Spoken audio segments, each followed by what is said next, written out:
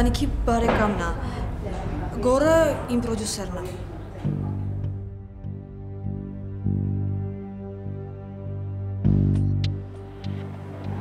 Ինչ-որ բան այն չէ։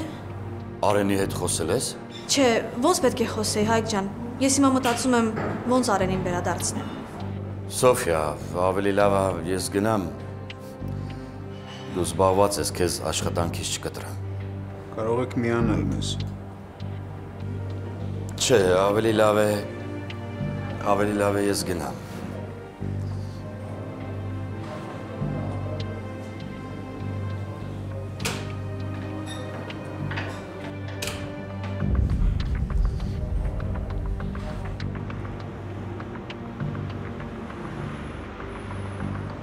Այն ինչ տեսա, ինձ թվում է իրական չէր, կարծես անցյալից էր, փոքր քաղաքը, ոնց պտտվում իրար ծանոթ ենք դուրս գալիս, բայց այս անգամ Աստված պիտի ինձ խնայեր, այդ հանդիպումը չպետք է լիներ, որպեսզի ես այսքան վատ չլինեի։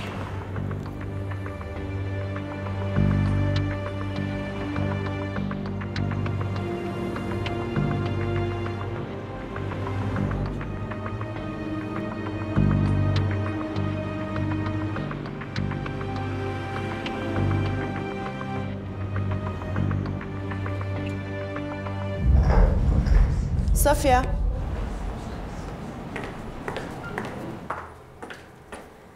Ես դու չպետք է գնացած լինեիր։ Գնալը չստացվեց։ Ինչի։ Չասեցի, որ կարող ես գնալ։ Երեկոյան կգաս կերքես։ Ճիշտ ասած, Արև, գորի պահվածքը ինձ համար մութ մնաց։ Քանի կար ասում էր պիտի գնանք,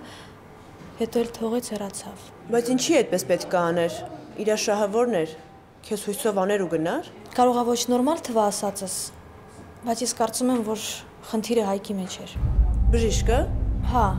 ու Հայկի եւ գորի հանդիպումը ինձ նորմալ չթվաց։ Բայց իրանք իրար հետ ինչ կապ ունեն։ Միկա ու գոր հանդիպում ասել կհասկանայի, բայց Հայկը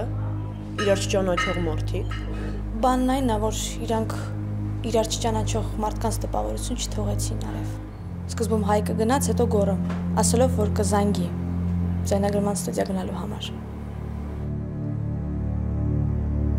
Եթե անգամ մարդիկ այրում են բոլոր կամուրջները, կյանքը միշտ մի ճանապարհ թողնում է, քանդված կամուրջի մի ծայրից մյուսը հասնելու համար։ Որտեղից որ հասա, եւ ում հանդիպեցի, տարիներ անց կրկին հանդիպեցինք։ Այսուհետ հանդիպումներն անխուսափելի են, փախուստներն անհնար։ Չեմ կարող բացատրություն տալ։ Եթե ի վիճակի չեք աշխատելու, ավելի լավ է դուրս գամ աշխատանքից։ Ինքներդ ասեցիք։ Ես վատառողջ չեմ։ Ավելի լավ է աշխատանքից դուրս գամ, քան թե թույլ տամ սխալներ, որոնք կարող են խոսակցությունների առիթ հանդիսանալ։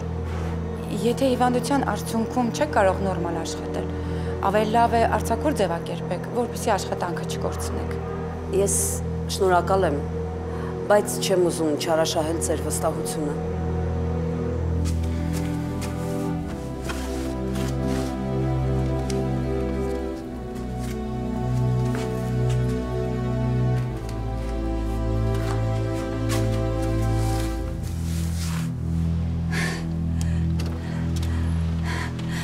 Մերս։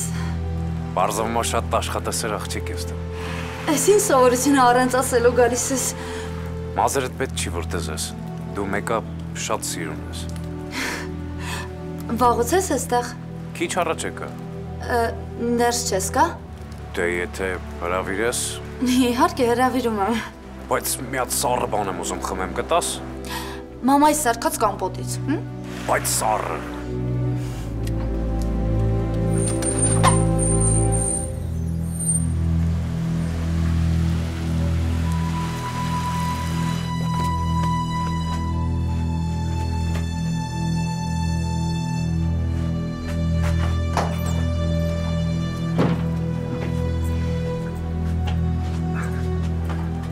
Բարի օր։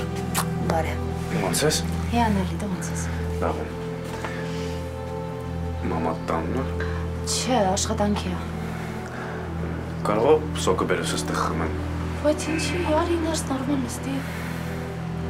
Ես իմ մտածում եմ անհարմար չլինի, որ կատեսնի տանն եմ ձեր։ Աչքով չտամ, բայց մաման քեզ շատ է հավանել։ Արի, ընձի ներս։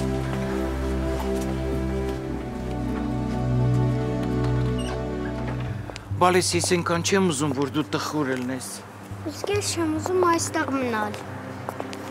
Ախր հասկացի, ես որ քեզ տարա մամայի մոտ, ես կարծում էի, թե քո տրամադրությունը կբարձրանա, մի հատ չես ժպտում։ Ախր տատիկը իրան շատ մեղավոր ազգում։ Կարոտել եմ քուրիկներից։ Լավ ես արել, բալես։ Ես քեզ խոսք եմ տալիս, մի որոշ ժամանակ հետո դու բոլորդ միասին եք լինելու։ Դուք ինչ եք խաբում։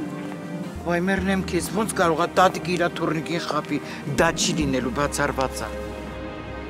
Քեզ խապեմ, որ վաղը մյուս օրը դու սկսես խապել մարդկանց, չեմ ուզում հիմիկվանից հետ երկրորդ մեծացնել, ու թաթուրին ևս դա թույլ չեմ տա անել։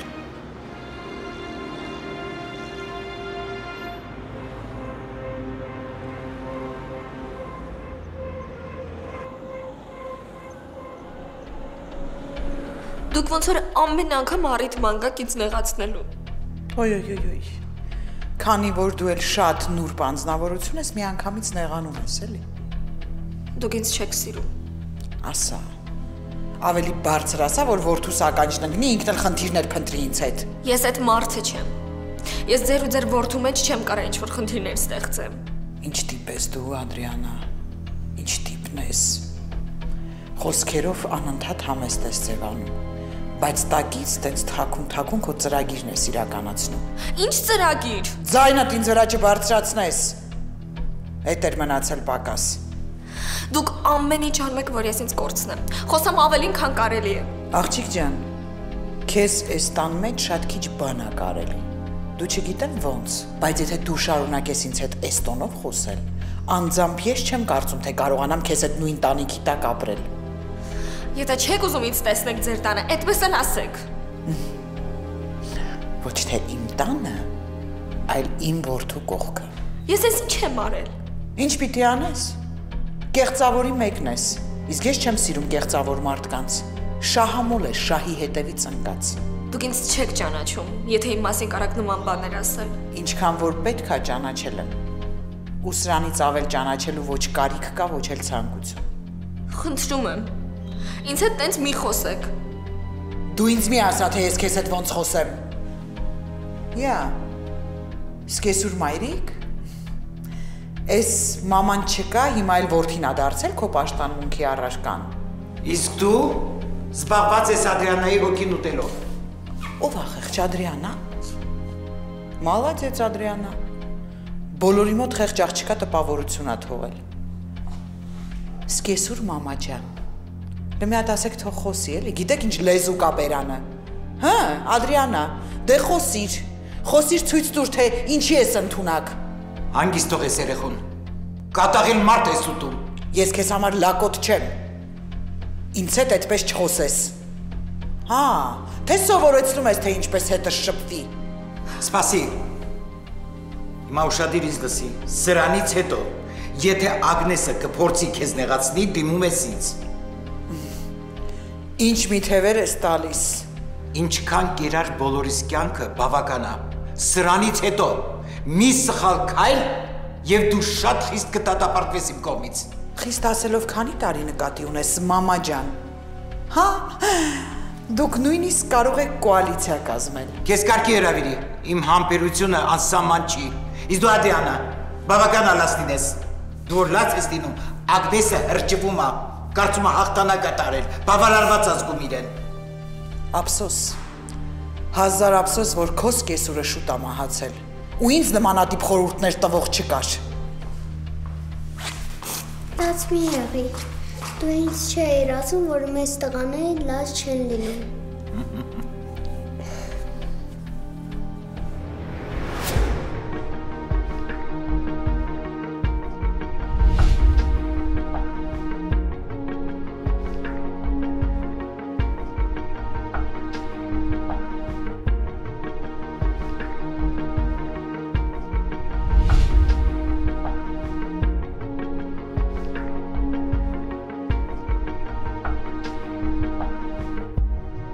Սոֆիա, ավելի լավ է ես գնամ,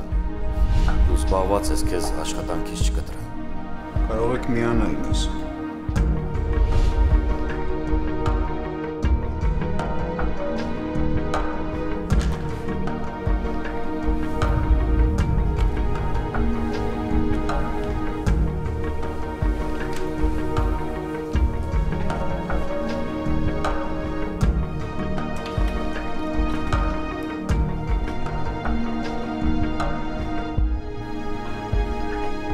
Ես եմ։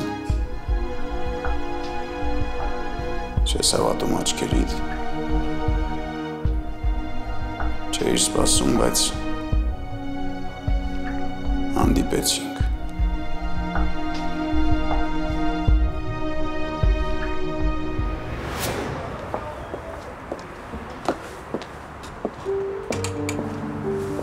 Մենակ չբարկանաս։ Ավելորդ հարցնելը, թե դու ստեղ ինչ ես անում։ Հա, դե ավելորդ է, ճիշտ ես։ Դու ինքդ էլ լավ գիտես ինչի համար եմ ստեղ։ Հոգնել եմ քեզ ասելուց, Միկա։ Գիտեմ, որ հոգնել ես, բայց ինչ անեմ, ես էլ եմ հոգնում մերժված լինելուց։ Ուրեմն թող գնա, Միկա, որ ստիպված չլինես նույն բաները նորից լսել։ Կգնաս, ինչ ես շտապում։ Ուրեմն այնպես մի արա, որ ավելորդ անգամ իրար ցավ պատճառենք։ Գիտես, ես էլ եմ տենց կարծում։ Արի իրար ցավ չպատճառենք։ Արի թող գոնե մի անգամ իմ ուզածով լինի, էլի։ Բայց այն ինչ դու ուզում ես։ Իսկ դու։ Դու ինչ։ Չգիտես, ես ինչ եմ ուզում։ Ուզում եմ, որ գնանք միտեղ նստենք։ Մի բան կուտենք կամ խոսենք։ Մեծ բան չեմ ուզում, էլի։ Նիկա, ես քաղցած չեմ։ Լավ, այդ դեպքում մենակ խոսանք։ Ինչ պետք էր մենք արդեն խոսել ենք։ Հա, ու չենք խոսի այն ամեն ինչից դու այդքան վախենում ես։ Գիտես, չգիտեմ ինչի ինձ թվում է, որ այս անգամ ինձ չես մերժի։ Դու փակողու մեջ ես ինձ գցում։ Էլի ուզում ես ինչ-որ ճանապարհ գտնես, որ ճողոպրես, հա։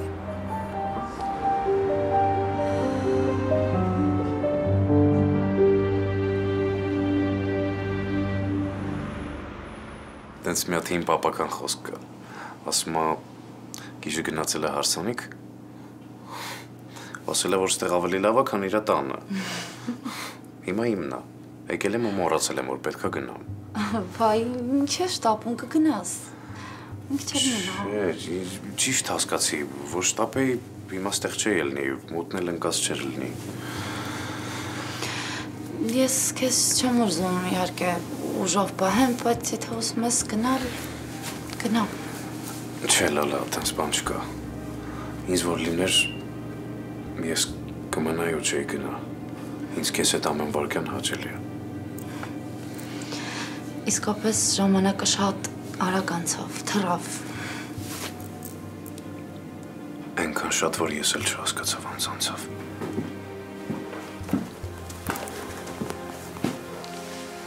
Բարև ձեզ։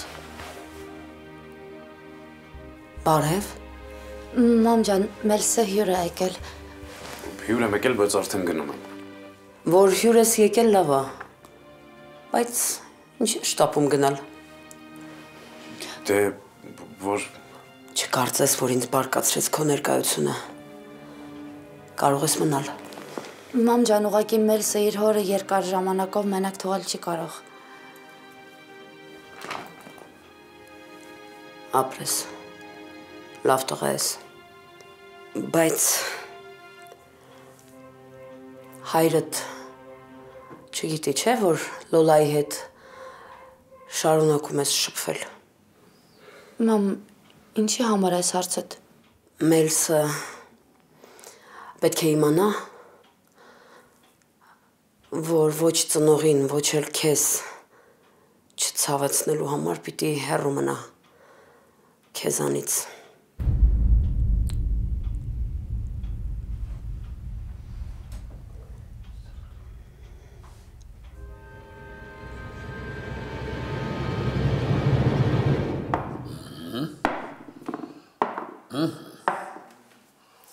Ինչ, մի պարսել խաղանք։ Չէ։ Ուզում ես նարդի խաղանք։ Չէ։ Չէ, եթե դու խաղալ չգիտես, ես մեծ սիրով քեզ կսովորեցեմ։ Չէ, Բակուր պապին ինձ ամեն ինչ սովորացրել է։ Բակուր պապին թողել մի հատ ինքը սովորի, հետո նոր քեզ սովորացրի։ Կարոտել եմ Բակուր պապին։ Բա ինչ անեմ, որ ինձ էլ մի քիչ սիրես ու հետո կարոտես։ Մամաս ասում է, որ դու լավը չես։ Ես կարող եմ իր համար լավը չեմ, բայց ես քեզ խոսք եմ տալիս, որ ես քո համար լավ հայր կլինեմ։ Մամաս ասեց, որ ես ձեր տուն չգամ։ Երբ ասեց։ Այսօր, երբ Ֆրիդա տատիկը ինձ տարավ իր մոտ։ Լավ չի մայր, լավ չի, ինձ հակառակ ես քայլում, հա։ Այսինքն դա նոր չի, արդեն վաղուց է դու այդ ճանապարհն ես բռնել։ Ինչի՞ չես խոսում։ Որովհետև ես քեզ ինչ ասում եմ, դուրս չի գալիս։ Դե ես էլ որոշեցի մի քիչ լռեմ, որ դու ինձ սիրես։ Իսկ դու ինչ ես արել մամայիս, որ չի սիրում քեզ։ Որովհետև ես եմ իրան շատ սիրում։ Այդ դրա համար ինքը ինձ չի սիրում։ Արի մոտս։ Իմ տղա։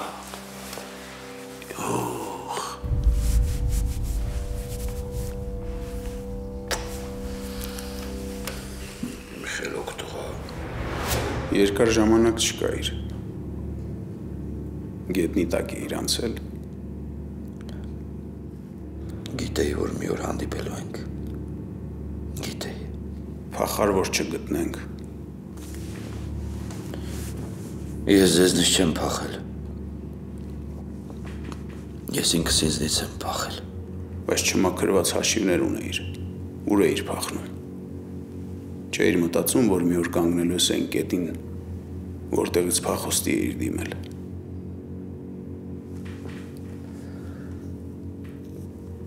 Ես հեշտ կյանք չեմ ունեցել։ Ում ես ասում։ Ինձ։ Մարդում կյանքը կարելի է ասել հիմնովի քանդեցիր։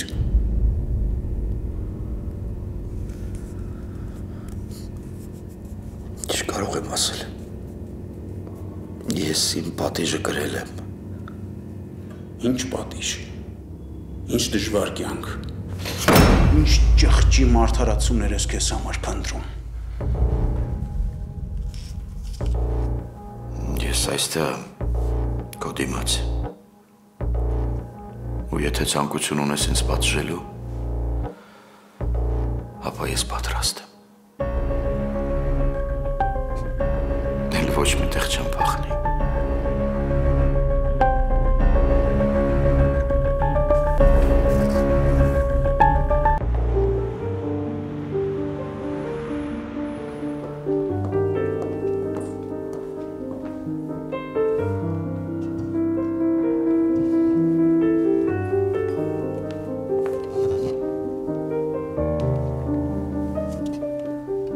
Խոստացիր, որ շուտ ենք դուրս գալու։ Ճիշտ է նոր ենք եկել, բայց խոստանում եմ, հանգիստերի շուտ դուրս կգանք։ Դու ինձ հետ շատ համբերատար ես։ Հա, գիտես, երբ սիրում ես, դառնում ես ավելի համբերատար, ավելի ներողամիտ։ Պայմանավորվել ենք, չէ՞, որ սիրուց չենք խոսալու։ Հա, բայց երբ կա սերը, ինչից խոսած ուրիշ։ Խնդրում եմ Միկա, այնպես մի արա, որ ես շատ արագ հեռանամ։ Լավ, արի որոշենք ինչ ենք ուտում, այստեղ շատ համով ուտեսներ կա։ Լավ խոհանոց ունեն։ Ես սոված չեմ։ Նեղացնում ես։ Լավ, եթե խոհանոցը քեզ ծանոթ է, դու ընտրի։ Ես քեզ կընկերակցեմ։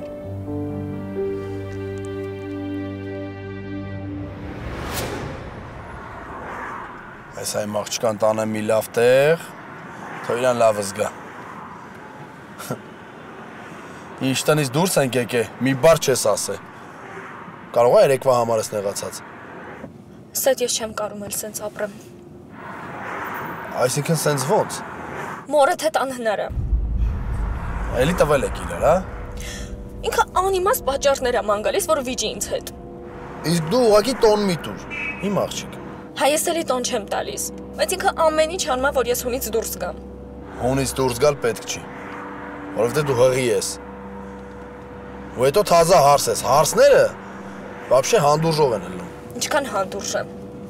Ինչքան հանդուրժեմ մորդ վիրավորանքը, եթե տատիդ չլինի, ես չգիտեմ ինքը ինձ ինչ կանի։ Ու ամենավատը գիտես որ նա, որ այդ ամեն ինչը առանց պատճառ։ Ես կխոսամ հետը։ Ինչ խոսաս։ Ինչ խոսես, եթե այդ մարդը ինձ տանել չի կարողանում։ Ուզածդ ինչ է, Ադրիանա։ Հա? Տամ սպանեմ մորս։ Հա? Էտա ուզածդ։ Ես այդ տղեկից չեմ, ասեմ իմանաս։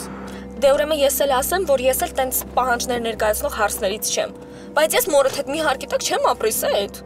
Այս ամբողջ խոսակցությունը նրա համար էր, որ ասես թե մորս հետ չես ապրի, հա? Իմացի, որ ես տենց իրան շատ լավություն արած կլինեմ։ Ադրիանա, մենք ոչ միտեղ չենք գնա, առանձին ապրելու։ Ու իմացի, այդ քո քայլով ոչ մեկին լավություն չես անի։ 2 օր առաջ դու էիր առանձին ապրելու կռիվ տալիս։ Այդ ուրիշ թեմա էր, Ադրիանա։ Այդ թեման քո ամբիցիաների ու ցանկությունների հետ մի խառնի։ Փաստորեն առաջարկում ես մնալ ու խեղդվել, հա, մորը ձեռքի տակ։ Չես խեղդվի։ Չեմ թողի, որ դու խեղդվես, դարդ մի արա։ Մայրդ քեզ իմ դեմա տրամադրել բալես։ Ես քեզ շատ եմ սիրում։ Ու այդ դրանից է, որ ես չեմ չարանում, որ դու ինձ չես ընդունում։ Եթե դու իմ պապան ես, Սոֆիայի ու Նանեի պապանովա։ Ես չեմ իրանց պապան։ Բայց եթե պետք լինի, ես իրանց են հայրություն կանեմ։ Դու ինչ վատ բան ես արել, որ քեզ չեն սիրում։ Ես հարուստ եմ, հաջողակ, ունեմ լավ զավակներ, իդեմս քեզ։ Երևի դրա պատճառով է, որ ինձ չեն սիրում մարդիկ բալես։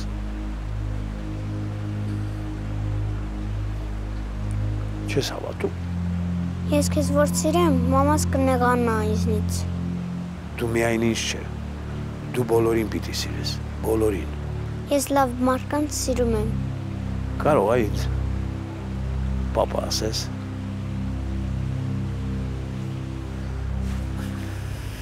Պետք չի։ Եթե պատրաստ ես մի ասա։ Կարևորը որ դու ինձ սիրես, թեկուզ մի քիչ, ինձ այդքանն էլ հերիք ա բալես։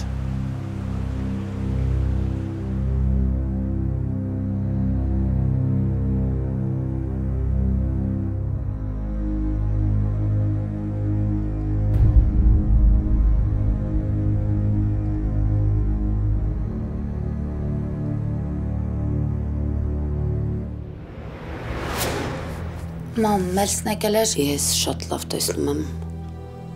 որ քո և Մելսի մեջ սեր կա։ Հա, մամ, կա սեր, բայց ես այդ սիրուց վախենում եմ։ Սիրուց վախենալ պետք չի։ Ես չգիտեմ այն ինձ ինչ կտա, մամ։ Եթե անգամ ոչինչ չտա, պարզապես սիրի։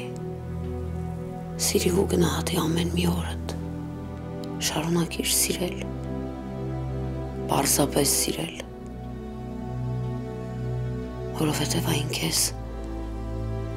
ապրելու, ստեղծագործելու, հարարելու մեծ ուժ կտա։ Դու տխուր ես։ Սկզբում ես մտածում էի, որ Մելսն էստեղ էր, դու դրա համար ջղայնացար, բայց ես զգում եմ, որ ինչ-որ բան այն չի, ինչ-որ խնդիր կա։ Մելսը ինձ տեսավ, թողեց գնաց։ Մամ, կարող է քեզ էլի լավ չես զգում, ինձ չես ասում։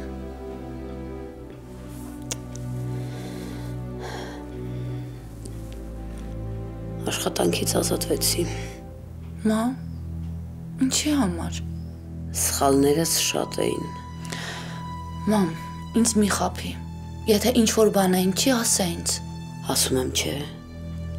Թերացումներս շատ էին, իսկ ես չեմ կարող հանդուրժել, երբ իմ թերացումների համար սկսում են խոսել ինձ վրա, ես դա չեմ հանդուրժի։ Մամ ջան, եթե դու հոգնել ես, ես կաշխատեմ։ Դու հանգիստ մնա։ Ես մի բան կմտածեմ։ Մամ, ախր ես երեխա չեմ, որ թողում ես քո մասին հոգ տանեմ, ոչ էլ աշխատեմ։ Դու հանգիստ քո սերը վայելիր։ Իսկ աշխատանքի մասին ես կմտածեմ։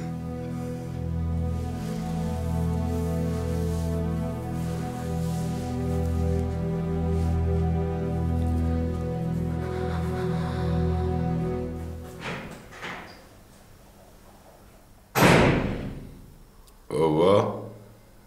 Ես եմ, բաբա։ Լավ է եկար։ Ես ինչի քնած չես։ Հələ ինչի հավեսին հարց ես տալիս ինչի քնած չեմ։ Դու տունը չես, վենելը չի եկել։ Այսինքն չհասկացա Սոֆյան տանը չի։ Չէ, չի եկել։ Նանն քնած է, ես էլ քնեել եմ, մալադեց։ Լավ, մի անհանգստացի, ես տանն եմ, արի տանեմ քեզ քո սենյակ, վարկի հանգստացի, ես գնամ զանգեմ տեսնեմ ուր է Սոֆյան։ Դու նախ ինձ ասա ուր էիր։ Մերսի։ Չես լսում այդ տղա որտեղ էիր։ Ախր դու վատառող չես, որ ես ասեմ ուր էի, դու պետք է բարկանաս։ Դու հանգիստ ասա, ես կդիմանամ։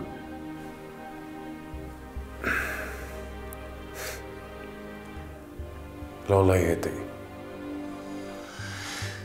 Ես պետք է հավատամ, որ դուք մաքուր անարատ ընկերներ եք, չէ։ Չէ, դրան հավատալ պետք չի։ Մենք տենց ուղղակի մաքուր անարատ ընկերներ չենք։ Մալադեց։ Ես մենակ իմ մեռնելու օրը չգիտեմ։ Պապա, ես շատ քիչ մարդկանց հետ եմ իմ կյանքում կիսվել։ Ուզում եմ քեզ ասեմ, ես ոնց որ այդ աղջկան սիրում եմ։ Մի անգամ ասեցիր, երկրորդ անգամ չկրկնես ու չհամարձակվես։ Մեկը ասելու եմ, որ սիրում եմ, որտև եթե մեր մոտ ամեն ինչ ստացվի, դու պետքա ցավդ տանեմ, համակերպվես այդ ամեն ինչի հետ։ Դու մեռնելը կտեսնես, բայց դրա հետ քո ունեցած կապը երբեք չես տեսնի։ Ախր 1000 անգամ ասեցի, որ նորմալ մարդը լավ աղջիկ է։ Նորմալ մարդն ու լավ աղջիկը կյանքում իրան չի վաճառի։ Իսկ դու չես մտածում, որ կարող է կյանքն է իրան բերե դրան, վատ վիճակի մեջ ա եղել, ստիպված ա եղել։ Այն իր դա արդարացում չի, Դա արդարացում չի։ Իմ տուն պետք է մտնի կարգի, խելքը գլխին անարատ աղջիկ, դուք ունեցած դրա կապը կդրի։ Դուք իջած հիշում ինչ ձեռը էր առնում աղբորդ, ինչքան էր վրան խնդում, հա? Նա հələ գոներ էլ կարգին մաքուր անարատ աղջիկ էր սիրում, իսկ դու։ Հիմա դու ես խնդալու բան ասում։ Հələ մատ հիշի Սոֆիային ինչ անուններ էր կպցնում։ Շան լափը թափում է իր գլխին, ասում է վատ աղջիկա, ես փորձում եի պաշտպանել, ու հիմա դու ինչ ես ասում ինձ։ Ես հիմա էլ շատ դժվարությամբ եմ դրա հետ համակերպվում։ Ով իրան թույլ կտա, որ իր հարսը բանտոկներում երկի գիշերվա 1000-ին վերադառնա։ Ուղղակի խեղդված դիմանում եմ էլի Վահագիս խաթր։ Վահագիս։ Ես գիտեմ, որ ինքը կա։ Ամեն վարկան սպասում եմ, երբ պետք է դուռը բացի ու մտնի, բայց դու միևնույն արդարացում չունես։ Արա դու չես հասկանում, փողոցային կնոջ հետ հանդիպում են միայն փողոցում։ Դու հորդ տուն, հորդ օջախ։ Կբերես մենակ մաքուր ու անարատ աղջիկը։ Մեկ անգաշվի։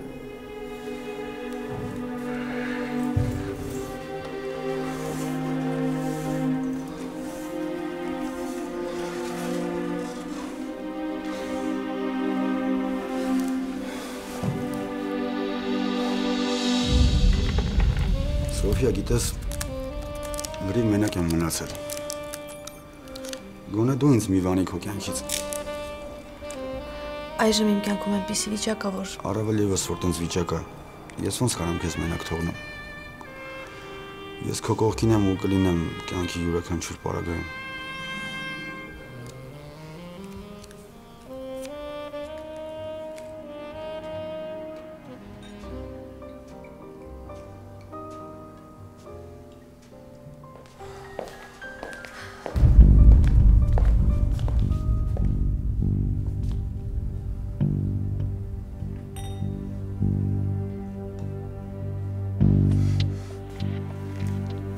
Չէր կարա ինձ ուրիշ տեղ տանեիր։ Բայց լավ էլ տեղ ենք եկել, իսկական տեղն է։ Արի մոտենանք ողջունենք։ Ժողովուրդ ջան, ոնց եք։ Ոնց է Սոֆիա։ Իդեպ կներես, Արենի հարցով չկարացի օգտակար լինեմ։ Կարաս ձենդ կտրես։ Ու հետո Արենը մեր տանը շատ լավ ազգում իրան։ Ադիանաս էլ լավ է վերաբերվում Արենին։ Իսկ դու երբ ուզես կարող ես գալ Արենին տեսակցության։ Իմ տան դռները միշտ բաց են քո առաջ։ Միշտ։ Սոֆիա քուրիկ։ Իդեպ Ալամորակրոջից ինչ կա։ Որ գնաս մոտ է կբարևես։